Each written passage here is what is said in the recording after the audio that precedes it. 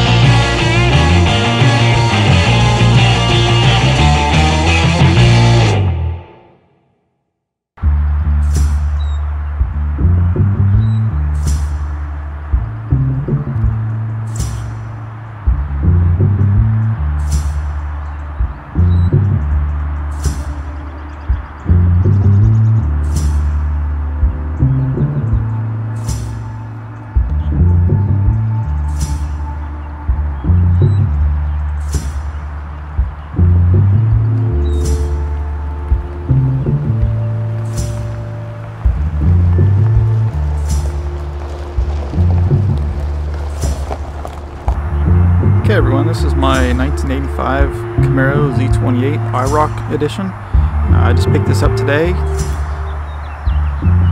I'll go ahead and take a look around the car. Right now it's painted black. It was originally red. As you see as we go around the vehicle, there's a lot of the original red paint still underneath.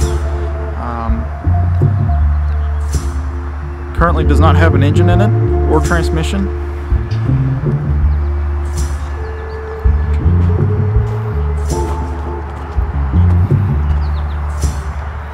It was stored in a storage unit for the last 10 years, so it's got a lot of dust on top of it, but looks pretty solid underneath. We'll find out once I get kind of deeper into the car if it has any issues or anything.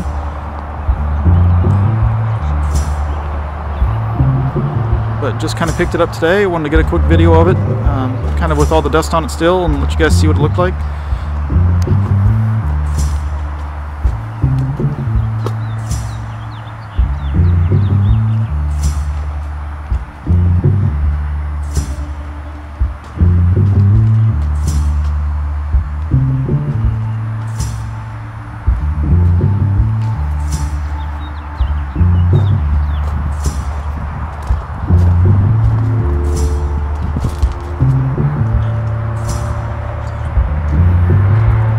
does have some suspension mods already. It looks like it has an Edelbrock sway bar underneath, or actually it's a Hotchkiss Performance sway bar. It has an Edelbrock sticker for some reason, so I'm not sure what the story is there, but anywho, it's got that underneath. Seems pretty solid. I don't know what gear ratio the rear end has or anything like that yet. Does need, looks like the fuel tank might be leaking, so I'll probably be replacing that. But pretty solid underneath. I don't see any major rust issues so far. And then you can kind of see, you know, underneath the black paint, it still has the red in some places. Still has the original spoiler. And this is an 85 model, so it does not have a third brake light on the rear glass or the rear spoiler. You can kind of see here. So here's some of the original red factory paint underneath. There's a little bit more. So pretty clean car overall. Let's look underneath the gas cap here. So again, just a little bit of the underneath the black. You can kind of see some of the red.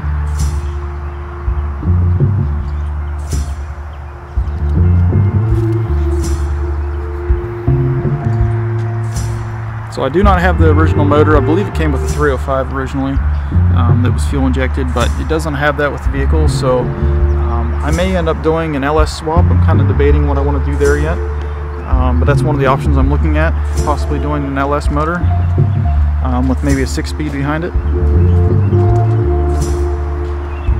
So anywho, just figured I'd get a quick video for you guys here of what it looks like.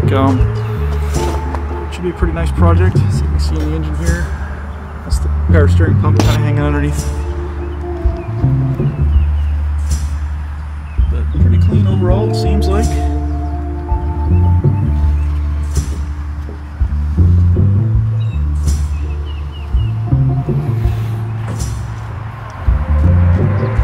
But go ahead and comment below what you guys think I should do engine-wise, what the goals should be for the car. I think I'm probably going to make it, if I keep it a little bit longer term, I might make it a pro touring car and maybe do an LS swap with the 6-speed. But let me know your guys' thoughts below if you have any other ideas or suggestions of what I should do.